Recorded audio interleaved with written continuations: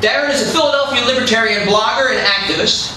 His blog, The International Libertarian, is of course available on the web. Darren is the founder of Focus on Peace, a politically neutral peace movement. An interesting, unique idea. Focus on Peace is organizing the cross-philosophical, cross-political, anti-war peace fair. Darren is also involved with many other freedom projects, including Principled Non-Voting. Welcome to the stage of the Valley Forge Beef and Ale, Darren Wolfe.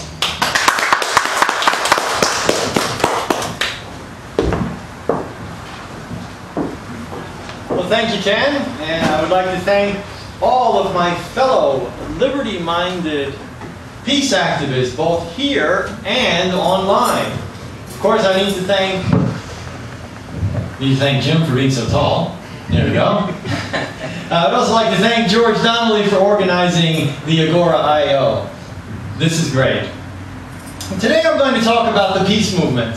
Some of the things that it is doing right, many of the things that it is doing wrong, offer solutions, but also touch on some of the reasons why the United States is at war, or at least the reasons that are given, and debunk them. Focus on Peace is an inclusive peace movement. It is one that people of all political persuasions can join in good conscience. The idea has been around for a while. Unfortunately, it has been all rhetoric until now. For example, the International Action Center, the IAC, had a conference last November. They named it the Regional Anti-War Conference and a national meeting to stop FBI repression. They hailed it as a discussion of a new kind of unified and inclusive anti-war movement that can challenge the wars abroad and at home. As is usually the case with left-wing anti-war organizations, this one too comes with their social agenda as part of the package. On their website, they state that part of the discussion is to be about, and I'm quoting here, a massive movement to bring the war dollars, troops, and mercenaries home now. Rebuilding our cities, providing jobs, schools, and health care that we all have a right to. End quote. Bringing the troops and mercenaries home sounds great. It's the part about then using the money saved to finance government spending on social programs that is a problem for the liberty-minded. Given this reality, the question has to be asked, is this truly an inclusive anti-war movement? No doubt that by now progressive listeners are rolling their eyes wondering how this crazy libertarian could be against spending money on health care and education. We're actually not. The problem is we oppose the government spending money on health care and education. Thank you. The point is, though, this isn't the time or the place to engage in a debate about these subjects. We can do that later, after we end the wars. Now is the time to agree to disagree on some things and to unite to stop the wars and oppression. Woo. Libertarians are reaching out to the left to stand together for peace. Sometimes with good results, and sometimes with not so good results, let's say. Let me touch on the not-so-good results first. Personally, I approached the organizers of the October 16th peace rally in Philadelphia last year at their planning meeting a few days before the event. I spoke to them not about making any changes for October 16th, that event was just a few days away, but for future rallies. I asked them if they would be willing to put aside some of their agenda to accommodate people of other points of view. Now there, I was politely but firmly told. Does anybody want to guess what I was told? Sit down and shut up. Well, no, that was polite. Well, the joke was that I was told to sit down and shut up. No, they were very polite. They said no. Earlier this year, there was a meeting in Philly leading up to the big peace rally of April 9th in New York City. There, Joe Lombardo of the United National Anti-War Committee got up and specifically said that the anti-war movement cannot be politically neutral. He said it must take up causes like social justice, the environment, and the Palestinians in order to be effective. It does make me wonder what his definition of effective is. It doesn't seem to be doing that much yet. Then there was the Declare Peace Fair that was put on by the Brandywine Peace Community over the 4th of July weekend over by Independence Hall. There, one of the socialists stood in front of the Focus on Peace table directly, and I thought rather rudely, contradicting our message. He was saying something to the effect of no need to be apolitical, stand up for the unions and healthcare and all the rest. I want to be clear, I'm not criticizing the Brandywine Peace Community here. This is somebody who had a table at the fair. I actually rather like working with the Brandywine Peace Community. They do keep their focus rather well. Lastly, there is a rather strange reference on the One People's Project website to crackpot libertarians latching on to the peace movement to advance their agenda. It's a good thing the left doesn't do that. When the left tacks on their social agenda to their anti-war coalitions that others cannot endorse, they tell us we're not welcome. We're not asking any of the organizations and individuals that are part of the IAC or similar organizations to change their advocacy. Their speakers can say all the same things they always have. Same with the signs they hold up. All we ask is that the anti-war coalitions themselves be politically neutral so we can all join them in good conscience. Well, enough of the bad news. Now for the good news. Fortunately, not everyone on the left is against unity. Many Greens, Naderites, and progressive Democrats have said that they support the idea of a united peace movement. For example, Veronica Nunn of Brooklyn for Peace wrote in an email, I looked at your website and I really like what the group is doing. There are quite a few people that are very turned off by the extreme left approach to peace. Joan Weil of Grandmothers Against the War wrote a reply to a comment that I made on an article she wrote. She stated her support for the Focus on Peace concept.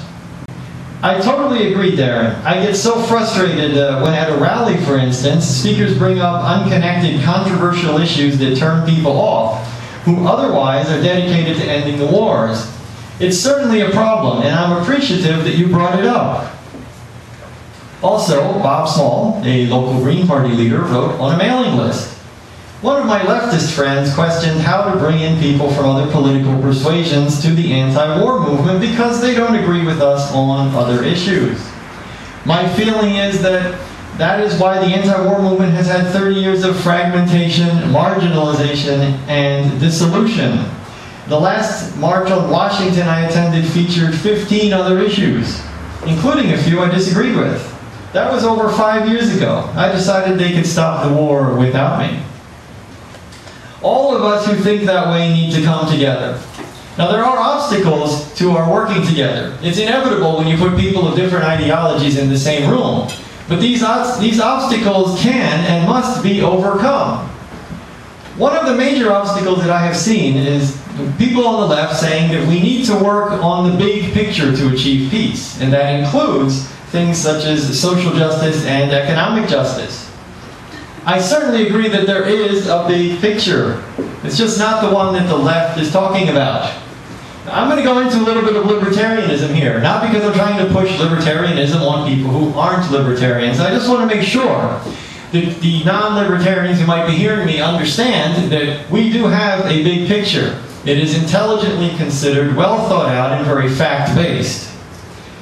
When the left decries the government's diversion of resources from human needs to the military, it's onto something. War does impoverish us. But what the left needs to understand is that the government that has the resources to build schools has the resources to build drones. The government that has the resources to build roads has the resources to build jet fighters. And that government with the power to tax and create money has the resources to buy weapons and wage war. Make no mistake about it, wage war they will. For it's very much like the progressive commentator from the early 20th century, Randolph Bourne, wrote, war is the health of the state. Giving the state resources only feeds the war machine. Welfare at home and warfare abroad are merely flip sides of the same coin. We cannot give the government the tools it needs to wage war and expect it not to do so. I'm not talking about weapons here. It's not enough that we advocate that they just not buy weapons. We have to take away the tools that they use to acquire them.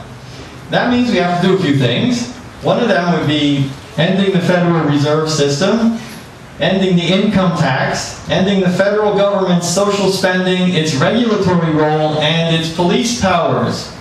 Peace will only come when the government is powerless to commit evil acts both abroad and at home. That's a libertarian view. I'm not saying that everybody has to agree with us to stand with us against the wars. Far from it. We welcome people of other points of view. All we ask is the same consideration in return. Imagine the strength of a truly united and inclusive peace movement. We can do it. All it takes is a little tolerance and understanding. Speaking of tolerance and understanding, reminds me of the organization that I'm here representing, Focus on Peace. A few words. Our purpose is to have a peace movement that welcomes people of all ideologies, creeds, and beliefs. One that makes everyone feel not only comfortable, but a part of the movement. No one should feel that they are endorsing someone else's political agenda standing up for peace. To this end, we have one focus: ending the wars abroad. Now that the summer is over, we need to get back to work on this. We're going to be starting up our very popular sine waves again.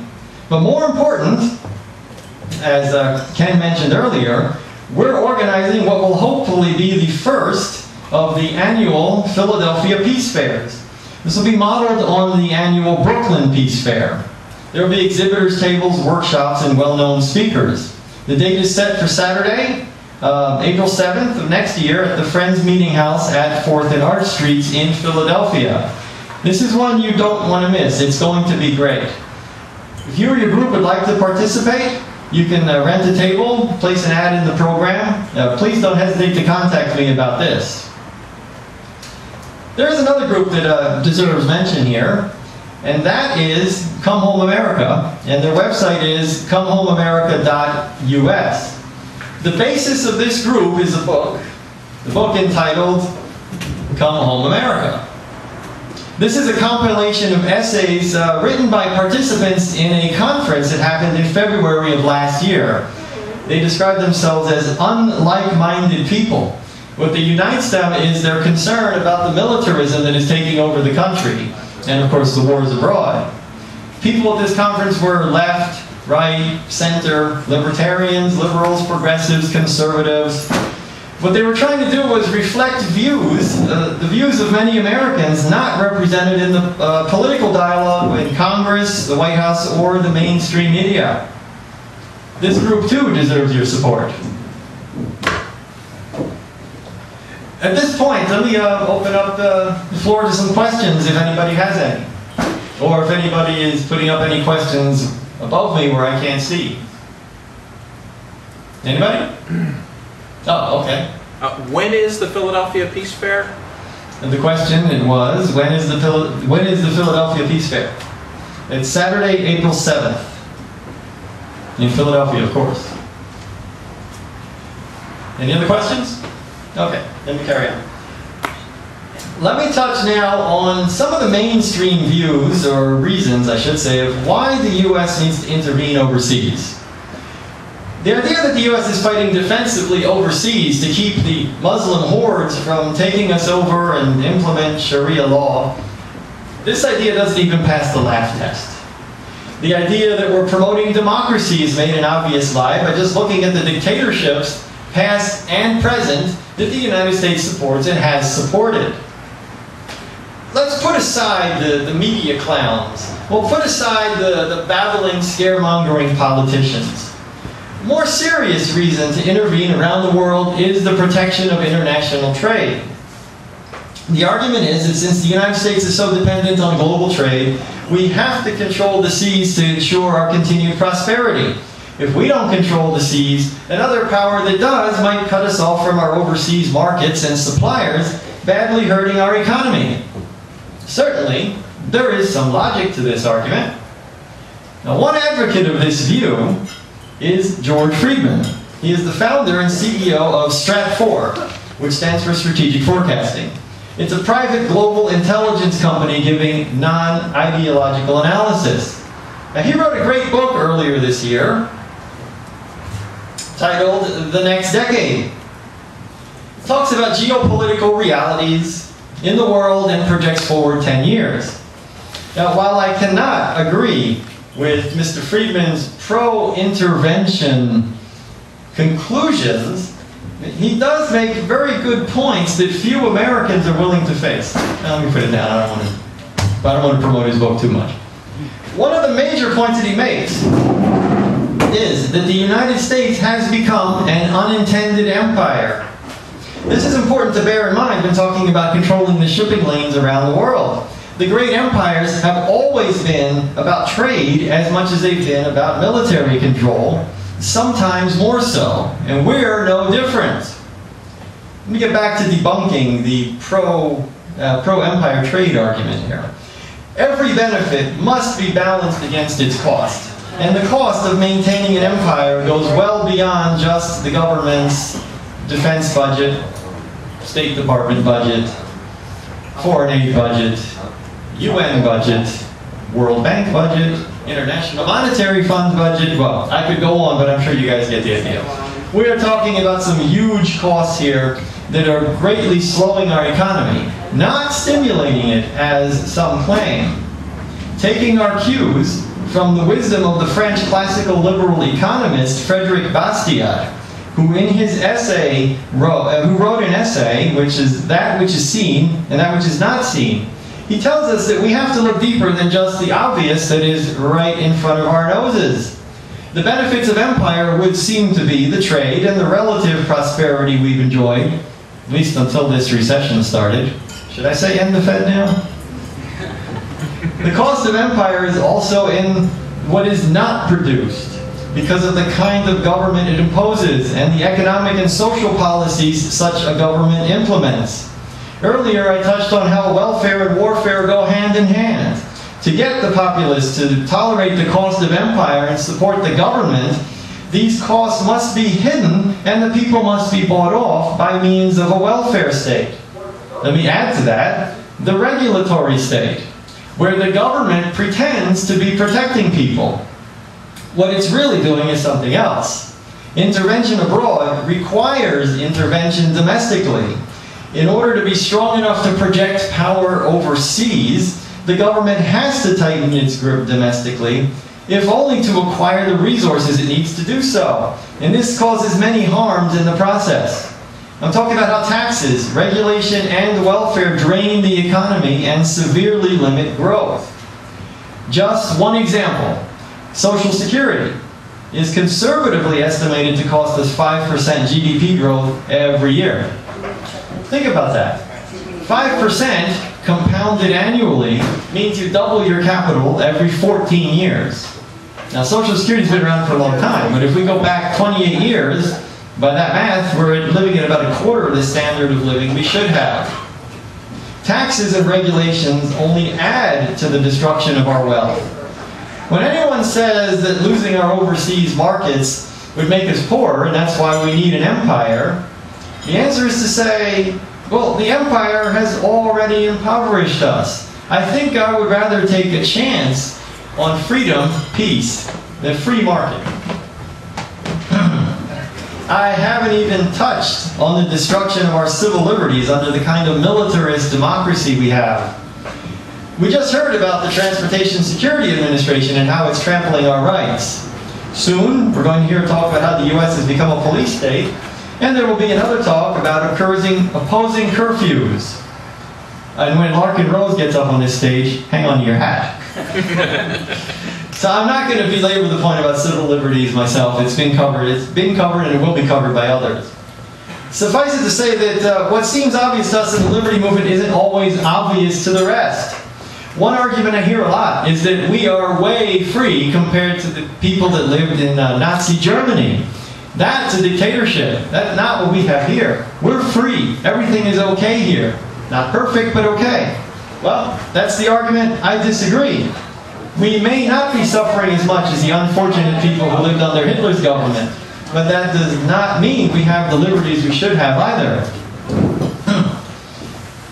The process is an old one, and unfortunately, while it should be obvious, it's not obvious to many people. What I'm talking about is that the illusion of liberty has to be maintained. Thomas Paine warned us about this back in 1795 in his most famous book, The Rights of Man. Here are his words. The portion of liberty enjoyed in England is just enough to enslave a country more productively than by despotism, and that as the real object of all despotism is revenue, a government so formed obtains more than it could do either by direct despotism or in a full state of freedom, and is therefore on the ground of interest opposed to both. They account also for the readiness which always appears in such governments for engaging in wars, by remarking on the different motives which produced them. In despotic governments, wars are the effect of pride. But in those governments in which they become the means of taxation, they acquire thereby a more permanent promptitude. So we have war for tax and tax for war. One reason I decided to stop picking on the left and focus on the mainstream is that we need to expand the peace movement. If it remains a matter of the radical left on one side and the libertarians on another, it'll keep getting the same dismal results it has up until now. In between the two sides is the great middle, the famous Joe and Jane six-pack. They're not radicals. They might be Democrats, they might be Republicans, they might be independents. They may also be anti-war, but where have they been able to turn? Well, until now, we've left them out of the peace movement. Now, though, with groups like Focus on Peace, they have a place to go to engage in peace activism. Any questions? I asked you if you had any questions. Okay, let me continue. I'd like to get back to debunking some ideas about the United States and the empire. And that means getting back to my favorite intellectual that I like to debunk, George Friedman. Also in the next decade, he states that he passionately wants the American Republic to survive the empire it has acquired. Long live the unintended empire. That means the Republic is dead, though. He rightly points out that the Roman Republic was overwhelmed by its empire and doesn't want to see that happen here. Unfortunately, it has already happened. We're not about to see an emperor crowned a la Julius Caesar. That's not going to happen in the United States in the 21st century. But the form of the Republic lives on, long after the reality of it has died. Patrick Henry told us long ago that we can't be a republic and an empire at the same time. Back in 1788, arguing against adoption of the Constitution, he wrote a speech that he prophetically entitled, "Shall Liberty or Empire Be Sought?" This is what he said. "But now, sir, the American spirit, assisted by the ropes and chains of consolidation, is about to convert this country into a powerful and mighty empire. Such a government is incompatible with the genius of republicanism. There will be no checks, no real balances in this government. What can avail your specious imaginary balances, your rope-dancing, chain-rattling, ridiculous ideal checks and contrivances? But, sir, we are not feared by foreigners. We do not make nations tremble. Would this constitute happiness or secure liberty?" That's end quote. I would say the answer to his question is no. Today, the world trembles before the American government's might. This includes many Americans themselves who are increasingly victimized by it. Patrick Henry's prophetic words come back to haunt us. I know where I stand when it comes to the question of shall liberty or empire be sought. I say liberty, always and forever. Anyone else here feel that way? Yeah! Yeah! Right. Whether you're on the left or the right, join us in standing for liberty by standing with us against the greatest destroyers that there are of it, war and empire. So you can check out our website, very subtly displayed here, fopeace.com. You can see what we're doing there. Those of you who are here can sign up for email updates too. How am I doing on time? 2 minutes. 2 minutes. Okay, any questions? Yes? So when the Arab Spring has reached Syria and Yemen, they're, the armies have opened fire on their own people and slaughtering their own people. When the Arab Spring has reached Libya, then Libyan army turned against its own people, and NATO came in. And one of the things that happened was the sovereign wealth fund of Libya was taken. Do you know who took that and what that whole thing is about? No, that's not the direction I expected your question to go in. The question was about a sovereign wealth fund in Libya and Right. who took it and where it went. I'll answer your question very honestly. No, I'm not aware of who took it and where it went. It seems like it's pretty normal when governments and the leaders of governments start running that they, well, I guess in days gone by it would have been suitcases full of money that they take with them. Maybe today they do electronic money transfers. But no. What I was going to say though, if I can kind of answer not your question but something related to that, why was there intervention in Libya maybe and not Syria? I think the answer is obvious, that there's no principles involved in the intervention. It's all what the United States sees as practical. They don't care about Syria. Perhaps they care about the oil in Libya. Therefore, Libya gets different treatment than Syria. Thank you. Mr. Peace and prosperity.